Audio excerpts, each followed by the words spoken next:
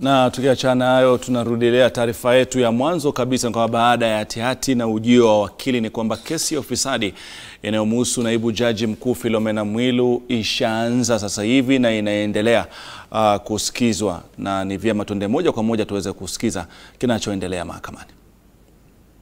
December 2018,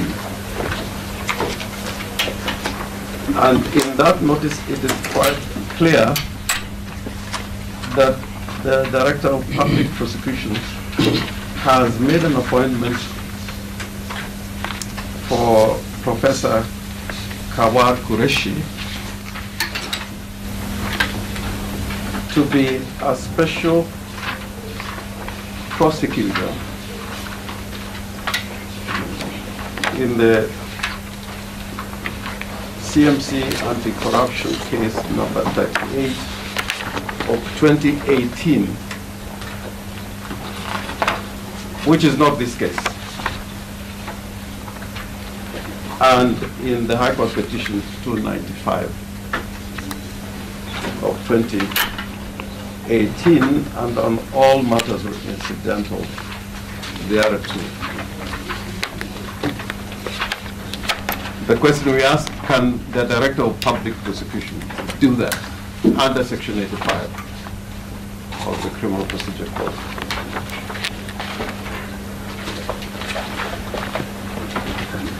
And this section has been amended since the office of the Attorney General and that of the Director of Public Prosecution was separated.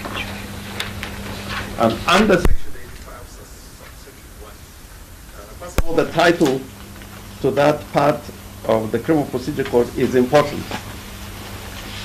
And it reads, appointment of public prosecutors and conduct of prosecution.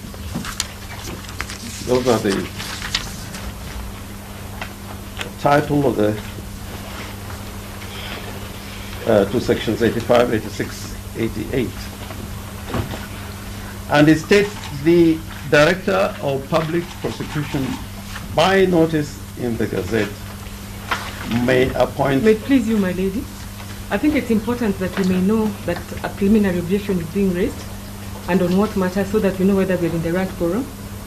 So it yes, on account, I made that point very clear at the beginning. Yes, so that we know the nature of the PO and whether this is the right forum. So may he make it on record that he's making a PO and on what issues? No, I'm reacting to your comments. You supplied us with the papers. You're trying to justify why the good professor should appear and lead the team for the Director of Public Prosecution. And we have been given a copy of these papers. Yes, Mr. Rengo, perhaps just so that they are clear on what you are driving at, is it his appearance per se, or his appearance in relation to the notice that only seems to refer to specific... His appearance in this proceeding. Yeah. So if you were before the subordinate court, then I'll have no problems. So all I'm saying, the instrumentality for his appearance before your lordships and the lady is this Gazette notice. And I'm saying that those powers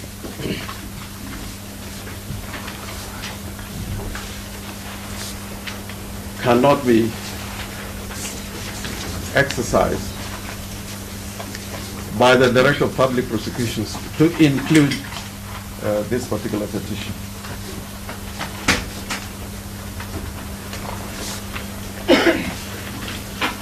So to the extent that this Gazette notice refers to this petition,